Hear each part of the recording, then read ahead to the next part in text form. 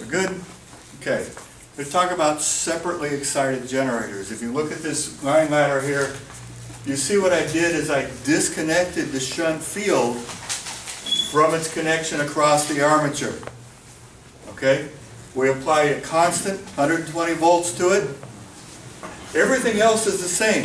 In fact, it's the same diagram. All I did is went and erased the connection here and connected up a separate 120 volt power supply to the shunt field.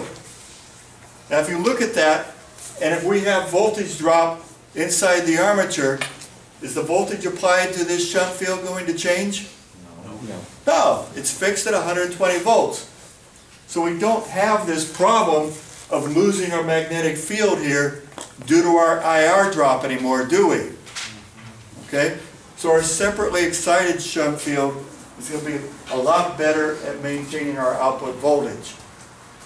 The other part about it is we can have finer control of our output voltage. Okay? We can start talking about things of connecting up a regulator on here so we can maintain our output voltage across the load.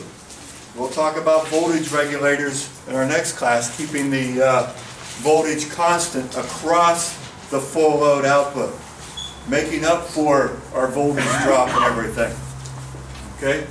But if you look at this, all of our calculations, IT is now real simple. IT is just equal to our IL, isn't it? Okay? Nothing else to consider. We change our load current. That's our total current.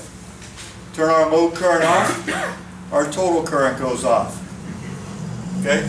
So what happens when we looked at the output load, okay, the load chart of volts over amps on this type of generator, we had three losses with the self-excited, right?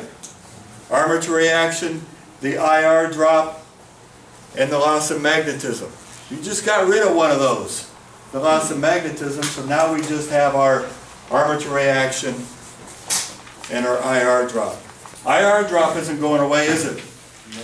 It's still inside our armature. Okay? But everything's set up here with this separately excited shunt generator. So when you do your labs and you compare the output to your self-excited, you get all your data points for that in the lab for your self-excited generator. Then immediately after that you do the separately excited generator.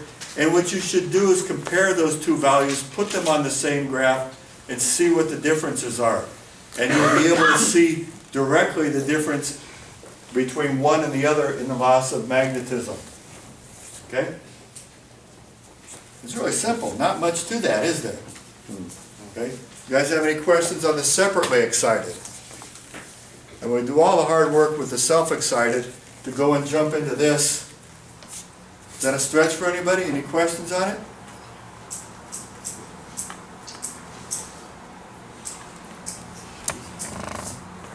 Okay. This was the real quick, simple.